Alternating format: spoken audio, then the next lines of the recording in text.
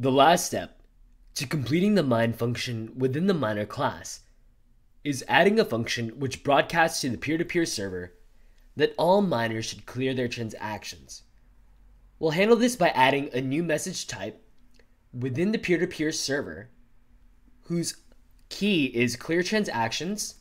So the new message type is clear_transactions and whose value is, to follow the paradigm, an all caps version of clear transactions and then combined with an underscore, and then this is the scream case syntax.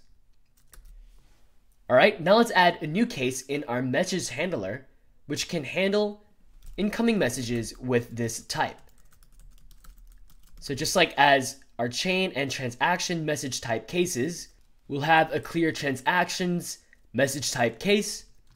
And in this event, we'll call this.transaction pool and then use the clear function to clear out this instance's transaction pool. We also need the important break statement at the end of this switch case.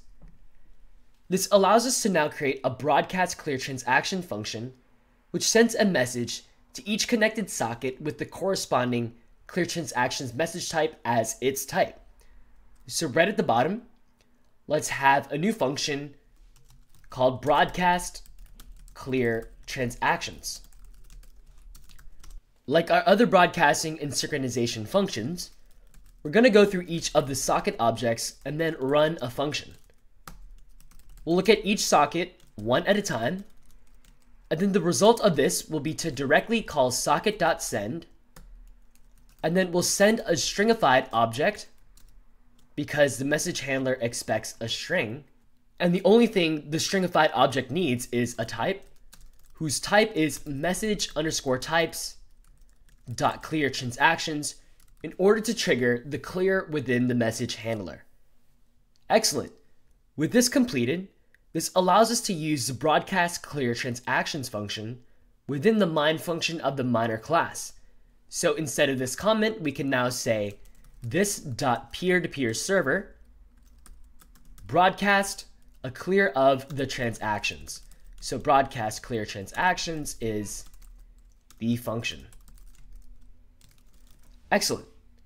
As for the final part of this mine function, we'll want other classes to be able to access the generated block from this transaction. So for the very last line, we'll return the block. Perfect. That wraps up the mine function, and by extension, the miner class. Now let's actually create a new miner instance for every user of the application within the main app/index.js file. Likewise, we'll expose an endpoint, which allows miners to call the mine function that we just created in this miner class by using a specific HTTP request. All right, let's get to creating miner instances next.